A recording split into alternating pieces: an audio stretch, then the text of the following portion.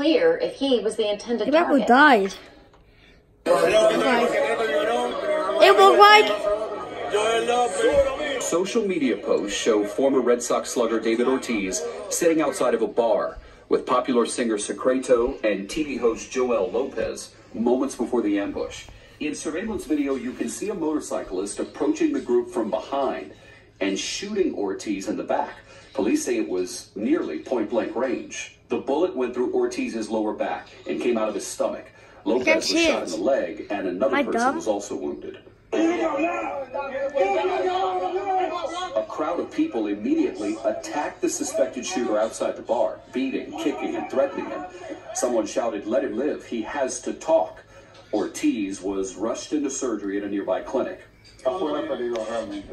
Outside the clinic, Ortiz's father said his son was resting and the bullet did not hit any major organs. Doctors are expecting a full recovery. Take it selfie, middle of the game, you gotta love it. Ortiz is a Boston sports icon. His nickname is Big Papi.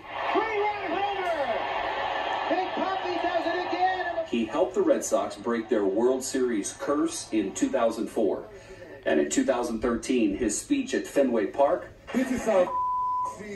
helped to unite the city that was reeling following the Boston Marathon bombings. And nobody gonna dictate your freedom.